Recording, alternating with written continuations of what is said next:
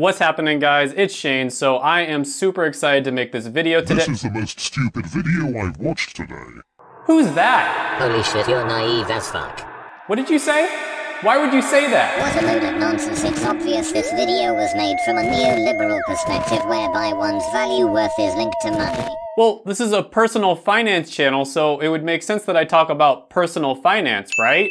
And actually, I've said this over and over again that you shouldn't just consider salary when it comes to choosing a college degree. You should never only go for a degree just because it pays well. That would make no sense whatsoever. Instead, you should look at the full picture, of course. We're talking about passion, natural talent, opportunities, pay, and of course, job satisfaction. And I've gotten into detail with this in other videos. I've talked about it a lot, but it's basically the Japanese concept of ikigai, which I'm sure I'm totally butchering that, but basically what it means is finding a good balance between what the world needs, what your natural talents are, what you're passionate about, and what actually you can get paid for. But in this video, we're gonna pay special attention to something that kind of relates to passion, but it also kind of relates to job satisfaction, and that is the concept of meaning. Now, I'm gonna make the argument that meaning is kind of linked with job satisfaction, but in my opinion, in the long run, meaning is actually more important than passion or job satisfaction. Now, meaning is not the same thing as pleasure or enjoyment or anything like that necessarily, although I will make an argument in this video that meaning will likely lead to you enjoying your job more in the long run. And meaning is basically how your job or your career, what you do, is helping the world in your own unique way. So for instance, you might enjoy playing video games. It's extremely fun. I love playing video games, and that might have high job satisfaction if you were able to do it for a living. However, if you did it for a few decades, it's very possible that you would find that playing video games doesn't have very much meaning. I think you can find exceptions to this, but in general, playing video games for a living is a little bit self-serving and you're not really helping out the world that much. Now let's go to the other end of the spectrum, complete opposite, which is something like being a garbage man. Now, I don't think anybody grows up as a small child thinking to themselves, I want to be a garbage man when I grow up. It's not one of those jobs that people think are going to be super fun or they're going to be really passionate about it. However, this is a job that definitely has meaning. You are without a doubt making a huge impact on society when you clean up people's trash and you make sure that the streets are clean. Apart from making everything look really pretty, you're also preventing a bunch of diseases that end up happening when your streets are dirty. Now, ideally, you would want to do something that you have a passion for. It's something you really enjoy doing, but at the same time, it also has a lot of meaning for the world and it gives a lot of value. And what better way to give value right now than to gently tap on the like button in order to defeat the evil YouTube algorithm? And in my opinion, meaning is actually more important than enjoyment in the long run. There's nothing better than knowing that what you're doing is truly helping different people and you're making a true impact on your community. And in this video, you're gonna notice that a lot of these jobs have a few things in common. So we're gonna be going over the college degrees that lead to the most meaningful careers. Number 10 on the list is going to be American Sign Language Interpreting. This one, you're gonna start off around $39,800 a year. Mid-career pay is gonna be around $73,800,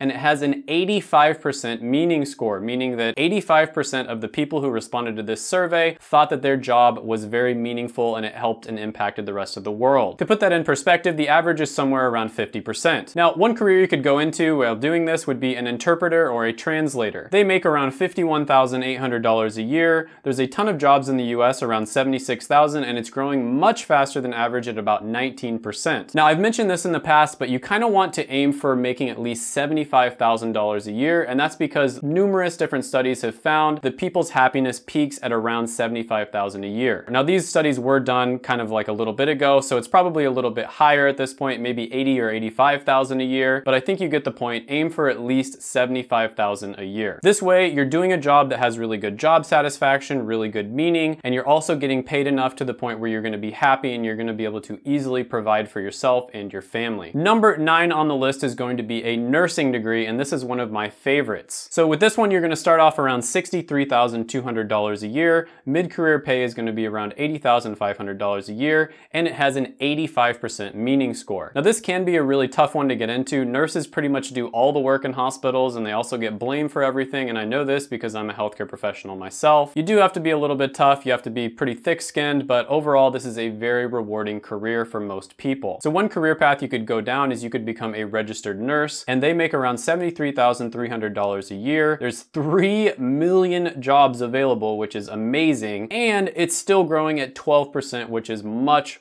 much faster than average. Nursing is a really good career. It's extremely flexible. You can do all kinds of different specialties with nursing. If you want to move up in the hospital hierarchy, nobody knows the hospital better than nurses, and a lot of the time they end up being in management positions. If you want to go back to school and get more training, you can become a nurse practitioner, and you can even get your doctorate in nursing. There are just so many different options for you, and it's extremely flexible. This is a really good one to get into, but obviously, as always, you want to do your research, make sure you call people, talk to people who are actually nurses right now, and if possible, try to shadow as well. Number 8 on the list is going to be physician assistant studies. Now with this one, you're going to start off around $91,000 a year. Mid-career pay is going to be somewhere around $109,600, and it has an 85% meaning score. Now one thing I feel like I should mention here, and it doesn't just apply to physician assistant studies, but it applies to a lot of the ones on this list, and that's that basically, depending on which specialty you go into, the meaning score is probably going to fluctuate quite a bit. So this is why it's so important for you to do your research. There's a ton of different specialties you can go into with either nursing or physician studies and a bunch of the other ones, and the meaning score is going to fluctuate depending on which specialty you go into. So you truly do have to,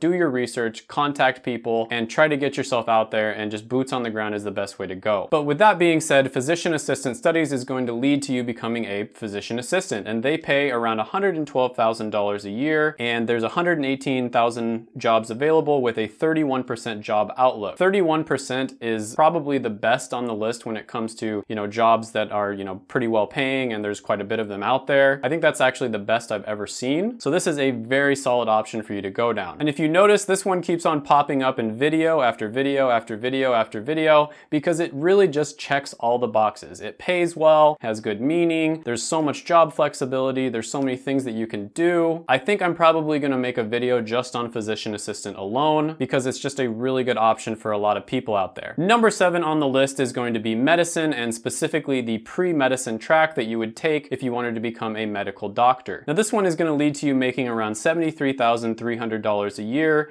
in the beginning, and then mid-career is going to be somewhere around $97,000, and it has a meaning score of 86%, which is amazing. Now I'm not going to go too much into this one. It has a lot of similarities with physician assistant and nurse, of course. You're obviously going to be helping a ton of people out there at a time in their life when they need help more than any other time. So you truly are going to be making a huge impact. This is common with a lot of the different healthcare degrees, and if you notice, this list is chock full of healthcare degrees. They can be really demanding. Sometimes you're going to get worked super hard. People are going to be mad at you just because they're having a horrible day, but overall, you are going to know that you are definitely making a difference at the end of the day. Number 6 on the list is going to be occupational therapy. Now with this one, you're going to start off around $62,500 a year. Mid-career pay is going to be somewhere around $88,500, and it has a meaning score of 89%. Now this is another one that I've mentioned in some of my other videos on healthcare related degrees. One thing that's kind of bad about some of the healthcare related degrees, and I've noticed this in mine, I'm a pharmacist, is that sometimes, you'll give a recommendation to somebody, you'll help someone out with something, and then you don't actually get to see the follow through. So you won't be able to see whether that recommendation helped them, or,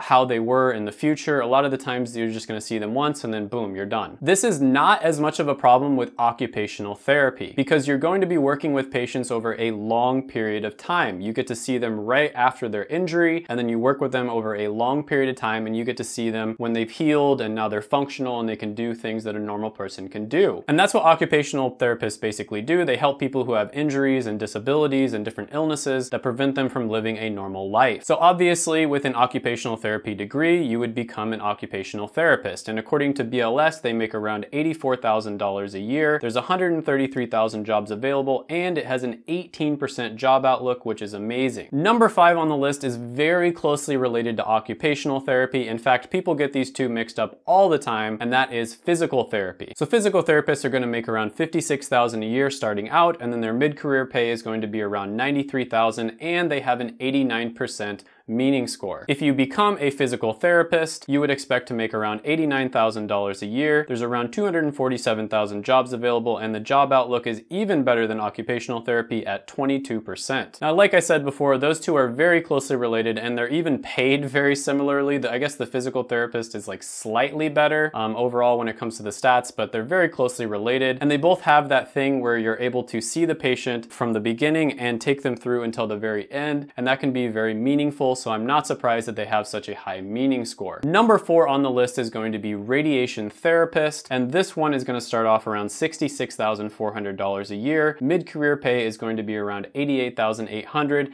and they have a 90% meaning score. Now, I think the reason this one has such a high meaning score is because you're going to be helping people who are probably at the worst point in their life. Generally, people who need radiation therapy are those that have cancer or some other extremely severe illness. This can be a really tough job, and it's definitely not for everyone. I don't know if I would want to do it myself, for instance, but if you can handle it, this one is an excellent career path to go down. According to BLS, they make around $85,000 a year. There's around 18,000 jobs available, and it's growing at 9%, which is much faster than average. Number 3 on the list kind of came out of nowhere. I think this one is going to surprise a lot of people, and that is going to be music therapy. Now, the pay's not that great for music therapy. They start off making around $39,000 a year, and then the mid-career pay is going to be around $55,700, and the meaning score is a really good 90%, but this is a bachelor level degree. So to be honest with you, it's going to be really difficult to get to that $75,000 a year level if you're doing music therapy. I'm not saying you shouldn't go down that path, but if you do end up,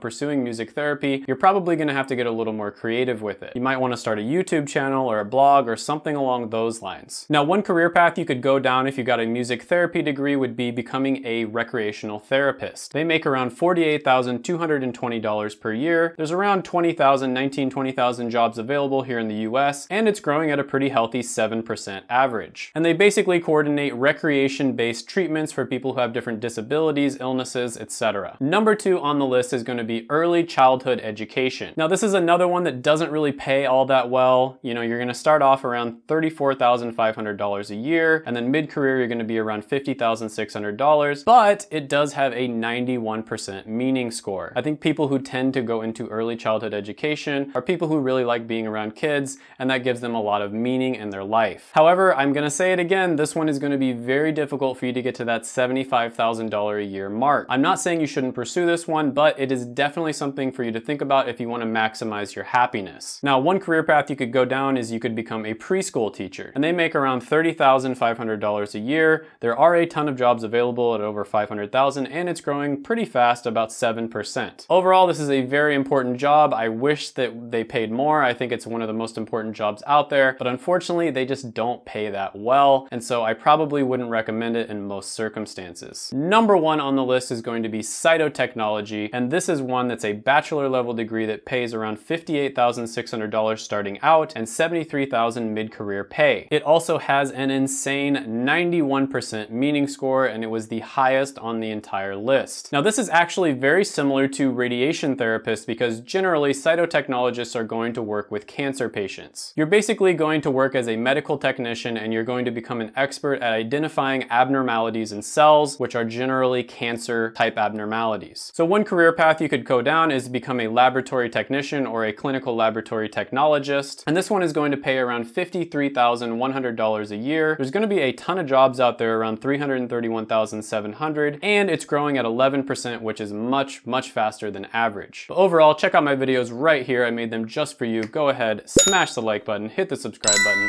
ring the little notification bell, and then comment down below any comments, thoughts, criticisms, etc. on the video. Thank you so much for watching, and bye for now.